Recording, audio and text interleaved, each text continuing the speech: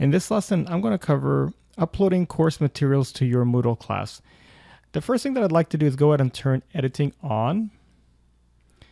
And you will notice that on the left menu panel, you're going to see a list of icons over here. It starts off with General, Topic, Topic 2. Basically, these are the sections that are currently available to us.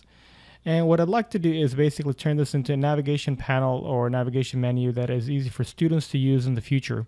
So the first thing that I'm going to do is I'm going to click on Edit Section. I am going to customize the first one, and I'm just going to call this Home. So that way that students know that when they click on the link right here on the left, it'll say Home, and that'll take them to the course homepage. So I'm going to go ahead and save that, and you will notice that it's changed the first icon folder to Home. The next thing that I want to list right over here is basically the syllabus for the course. And what we'll do here is a couple of things. Number one, I'm going to go to topic 1 and I will rename this syllabus. And then I'm going to click on enter. And as you refresh the page, I'm going to go and refresh the browser. You will notice that syllabus is now listed right here on the left menu panel as a second item.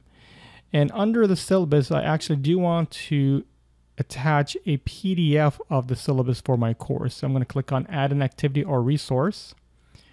We're going to add a file. We're going to name the syllabus.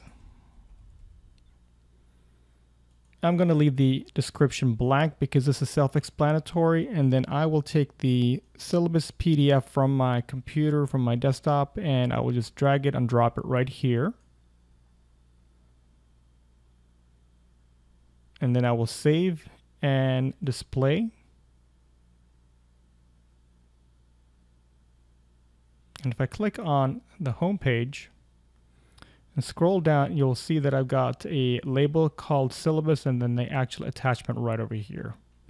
And I want to get rid of the check mark right over here. So we're going to click on Edit Settings. I'm going to scroll down. Activity completion, we are going to basically turn this off, do not indicate, and save and return to course, and now it's gone. If I were to turn off the editing right now, you'll notice that it's much cleaner right there. The next thing that we're going to do is we are going to start building our course. And right here it says topic 2. You can call this whatever you want to. I typically like to have one section for every week of my courses. So I will generally name this week 1 or week 1 and 2 if it's a combined course. Once we're done with the syllabus, what I typically like to do is I like to basically ensure that I've got a section or a folder for every single week of the term that I'm teaching. And I typically teach either 6-week classes, 8-week classes, or 16-week classes. So typically I will name this week 1 or week 1 and 2 if it's a short semester. You can call this whatever you want to, and I've also seen instructors or teachers labeling their sections based on the actual chapter that they're covering that particular week. So in my particular case, I'm just going to call this week 1. So click on the pencil and type in week 1. Enter. The first thing that I will list under week 1 will be the topic for week 1 that is going to be covered in the class. So I'm going to click on add an activity or resource, and we are going to select a label. And what I'm going to include here is basically the title for the topic that will be covered. So it's going to be Principles of Accounting. And then underneath it, what I want to include here will be the learning objectives. So I'm going to go to a document that I had that contains that information, and I will simply copy that information. And I will paste it right here. And I don't want all of this in bold, so what we'll do is we will unbold this, and I would like to add numbers right there, just like that. And perhaps I will italicize that right there.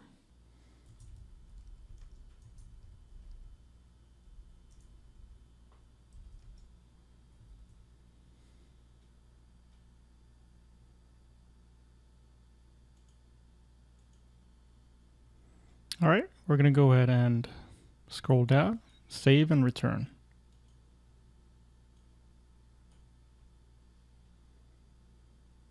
Great, so we've got a section labeled week 1, the title of the lesson, the learning outcomes, and we've already uploaded the syllabus for the course.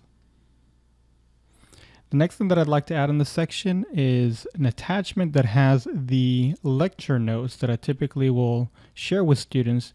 And your lecture notes could be an outline or could be a copy of the PDF of the PowerPoint presentation that you will typically deliver through your lecture. So let's go ahead and do that. I'm going to go ahead and click on Add an Activity or Resource. And we are going to do another file.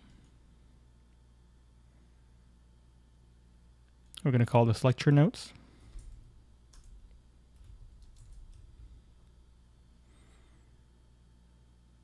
And I've got a sample lecture note outline right here. I'm going to drag it and drop it.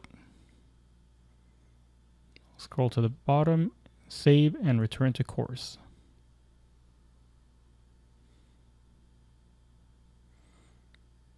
Great.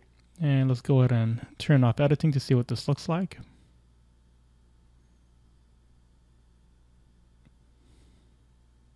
There.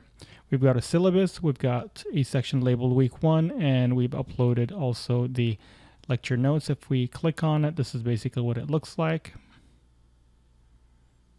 And we're going to go back right there.